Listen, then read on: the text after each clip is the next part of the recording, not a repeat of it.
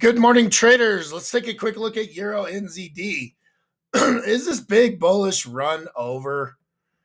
We're bouncing in our bearish zone here. So we've kind of come all the way up, hit this resistance level we've been targeting right on R2 here on the hourly. And now we're kind of testing this little trend line right here. Now, get off there. Get off there. So now, guys, if we get this trend line, if we break this trend line, I love this trade down to the pivot. Just love when we get that. So I'm going to be looking for a solid break, possibly retest to confirm that trend line so we don't get caught in a false breakout. Let's just say it retests right there.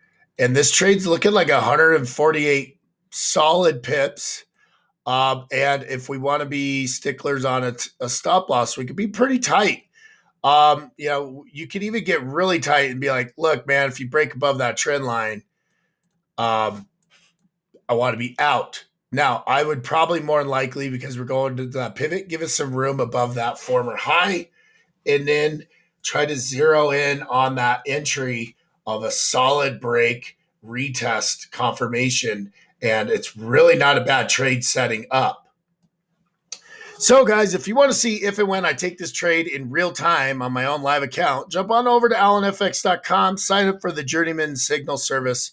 If you want to learn more about my trading strategies and how I trade these markets, I also have some courses over there at allenfx.com called the 1% Club. Go check them out. Let me know what you think. Have a great week, and let's go make some money together.